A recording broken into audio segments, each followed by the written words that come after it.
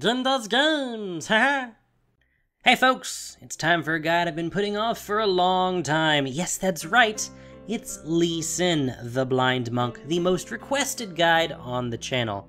He's quite complicated, so I've been taking my time to research him, but I think I've got it down enough to share with you. Let's learn how to Lee Sin. Lee Sin is an assassin fighter badass. A perennial favorite on the pro scene, the Blind Monk excels in the early game, with high mobility and a kit chock full of utility. While most only have 4, Lee has 7 abilities, 4 normally, and 3 conditional ones after he's used Q, W, and E. Though seen primarily as a jungler and a top laner, Lee Sin has seen high-level play as a mid laner and as a support as well. Like many of the other Ionian champions, Lee Sin is energy-based.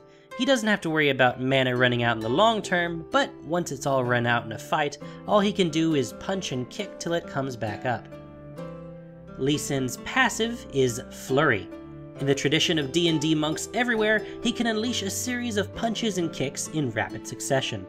Whenever he uses an ability, Lee Sin's next 2 basic attacks within the next 3 seconds have bonus attack speed and restore energy for each one. With 7 abilities to use, the monk can keep this up constantly. Proper management of this passive will significantly increase his damage output and increase his jungling speed.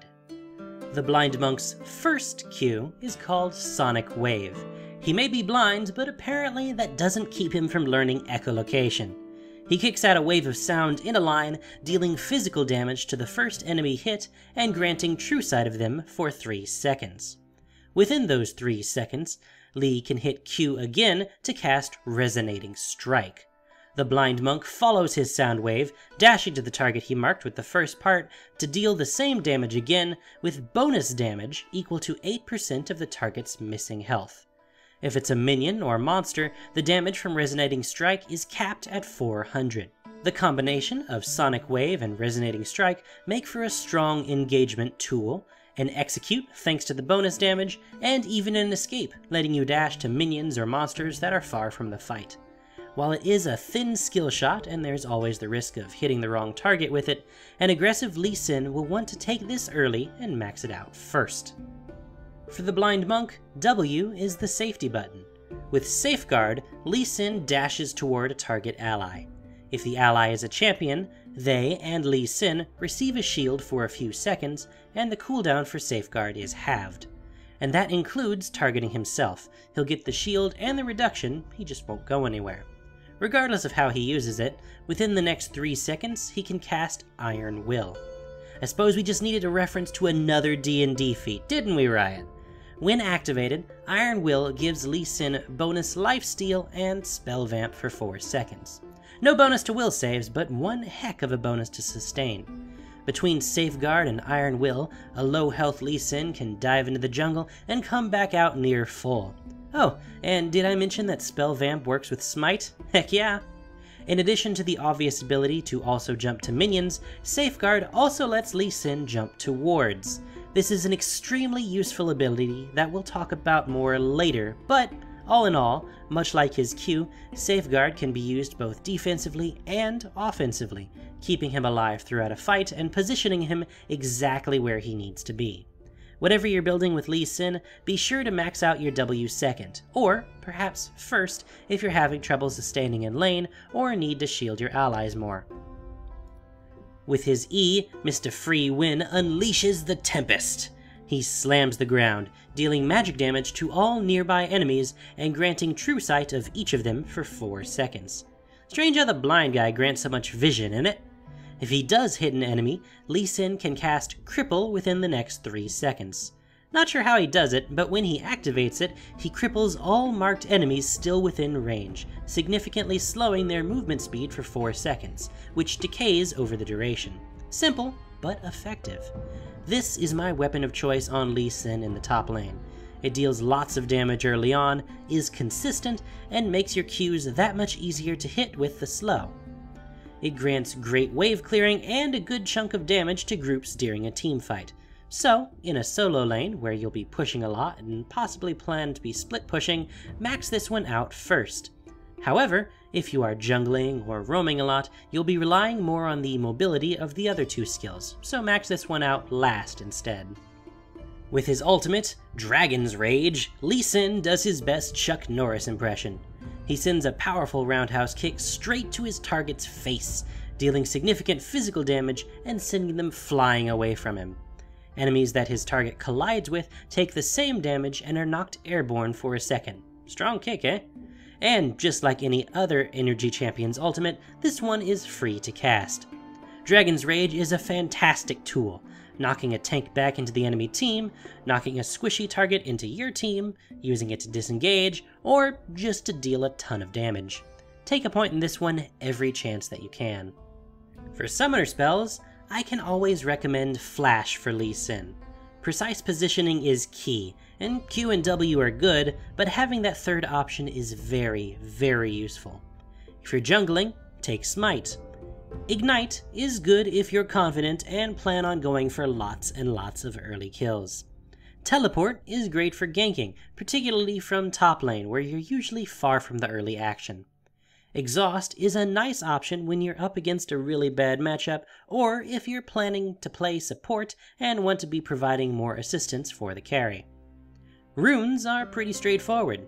Take attack damage marks and quintessences. These give a strong early boost where Lee Sin operates best and synergize well with his spells and built-in attack speed boost. Take armor seals and magic resist glyphs, mixing flat and scaling versions to your own needs. As for masteries, grab 2190 or 9210. The obvious differences here are trade-off between maximum aggression early on for a hopeful snowball, or safer play leading to a more survivable late game. Personally, I prefer the defensive route, but that's up to you. Note in the offensive version, we grabbed Spell Weaving and Blade Weaving. These synergize extremely well on Lee Sin between his passive and his mini spells. Start the game with a Hunter's Machete if you're jungling, but in a lane you have choices. Longsword, Cloth Armor, Doran's Blade, and Doran's Shield are all options depending on your matchup. And if you're supporting, get a Relic Shield. You'll also want to start the game with a Warding Totem Trinket. I know that's pretty standard for most people, but Lee Sin has synergy with it. Remember that Safeguard can hop to wards? That includes this one. In the early game, Lee Sin is all about aggression, beating the enemy team as fast as he can, getting kills, and hopefully snowballing. He starts to fall off in power once the enemy are able to start buying defenses against him, at which point he transitions into more of a tank. To that end, as a jungler, you'll prefer to get a Spirit of the Elder Lizard. Adding that true damage to his already aggressive kit is a scary thing indeed. Your first item as a solo laner, and possibly your second as a jungler, should probably be a Ravenous Hydra. This will give you a lot of sustain, an extra spell to your burst damage, and combine with Tempest for some phenomenal wave clear. After this, unless you're beating the enemy really hard, it's time to start tanking it up. A popular next item on the agenda is a Sightstone. It's like having that totem we started with, plus 4 more. And, of course, since you'll have all the wards you'll ever need here, switch to a Sweeping Lens trinket. If you choose not to buy a Sightstone, just be sure to keep wards in your inventory as much as possible. Good advice for anyone, but great advice for Lee Sin. For boots, I recommend either Mercury Treads in general, or Ninja Tabi against physical damage heavy teams. Renduin's Omen and Banshee's Veil are efficient, powerful defenses to round out your kit. Guardian Angel is just all around strong and very important for the late game when death timers are long. Locket of the Iron Solari is really good if the enemy team has multiple casters that your team needs help against, and Sunfire Cape is a good second option if the attack damage is strong with them. Alternatively, if you're kicking butt the whole game through, you could skip all that tankiness and just go for maximum damage. Last Whisper is very strong with Lee Sin's spells and might be a good second or third item for you to take. Bloodthirster is very strong as well, not quite as nice as Ravenous Hydra at the moment, but still very good. Black Cleaver is fantastic, letting you cast your spells more often while shredding them down.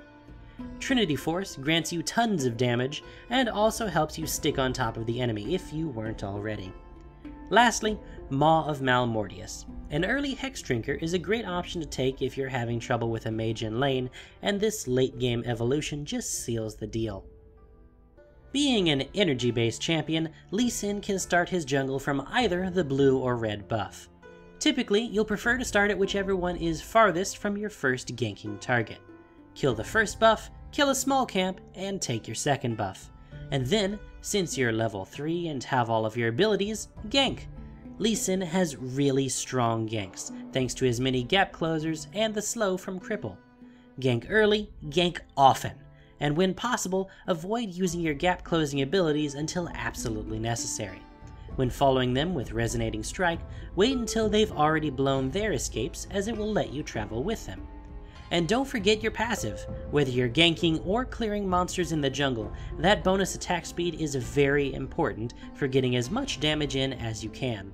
Hold off on using your abilities all at once if you can avoid it, so that you can use both flurried attacks. Ward jumping is a very important skill for every good Lee Sin to learn. Dropping a ward and immediately jumping to it with Safeguard is like having flash up every 14 seconds. It goes wherever you want, over walls and behind enemies. Turn on quick casting and hop into a bot match perhaps just to practice this and get a good feel for it. Between Q and W, escaping from fights and dashing across the map is a breeze. Your enemies will have a very hard time keeping up with you when you can dash across the map at will. In this case, think of monsters not as targets to kill, but as points to jump to. Even the dragon is a quick kick away. There are a number of key combinations that you should memorize when playing as Lee Sin. The first, your easiest high damage combo, is quite simply Q, R, Q. Target them with Sonic Wave, knock them away with your Dragon's Rage, and follow afterwards with Resonating Strike. Since the Dragon's Rage deals tons of damage, your Resonating Strike will be massively improved as it increases based on their missing health. If at all possible, knock them back towards your tower. Maybe they'll get some extra damage in for you. Add in Tempest and Cripple before that particular combo if you can. The crippling slow will make your Sonic Wave much easier to hit, and of course, more damage is always good. In team fights, Lee Sin typically isn't the best source of damage in your team. He is a lot to be sure, but other champions scale better than him. So one of the best things he can do is isolate a target and send them back to his team for them to crush. Either flash or ward hop behind them and press R to knock them back the way you came. Lee Sin's tankiness in the late game will typically leave him just fine sitting amongst the enemy, but sometimes you'll want to follow your target back. In that case, a ward hop followed by your QRQ combo will not only send the target back, but you along with it right to safety. Variations on this move are often called an insec, thanks to that particular player's skill with Lee Sin in the competitive scene. The most famous, and possibly most difficult, is to dash to them with Q from a distance, immediately ward hop behind them, and knock them back toward your team. Practice it and give it a try. Alternatively, in team fights, you can use your R defensively, keeping their initiators off your allies. Did the Malphite dive into your team? Knock him back from whence he came. Remember that if they hit their teammates, it'll knock them skyward too, allowing your team to dive in and clean up. With his many tools, skill shots, and nuances to his kit, Lee Sin can be a very complicated champion, with lots of split-second decisions that differentiate the good from the great. But if you can get him down, you will lead your team to victory. So, thanks for watching everyone. If you've enjoyed this guide, please let me know by hitting the like button.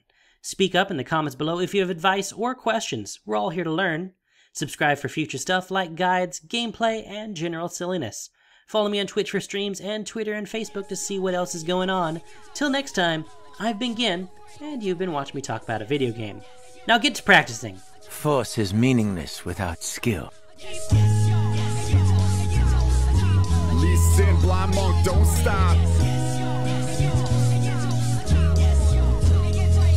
I could smell your fear from a mile away. I got 4 senses to work with, but that's 4 more than I need to take your life today. You all know the way I play. You better pray I don't get fed early. No chance. I'm like a fat man at a breakfast buffet. I'll dance a death belly through the corpses of your whole team. The theme of this match is the extreme death of your entire regime. You can see clearly I'm the best. Well, I can clearly hear your cardiac arrest when this dragon's rage destroys your chest.